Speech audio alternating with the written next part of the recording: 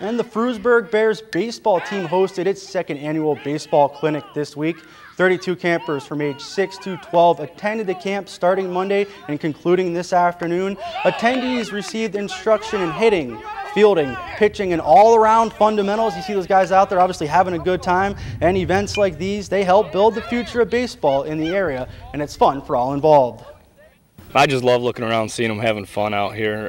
They really like the games, but they've been into fundamentals and working on the rest of their baseball games all week, and it's just fun to see them enjoying themselves. I think our varsity players have learned just as much as these young campers, because we go back and we stress the fundamentals of how you field the ground ball, how you throw to your target, how you catch pop flies, and how you hit, and they get to see that, and it kind of reminds them and makes them click that this is how I need to do these things. We started out doing like races.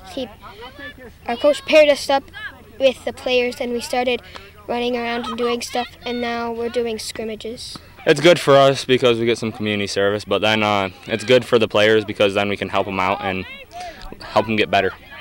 Mom and Dad, enjoy the laundry from that one. The Bears head south to Myrtle Beach for spring ball next week. They start their annual trip to the Mingo Bay Classic on Monday. We'll have results for you as they look to defend their championship.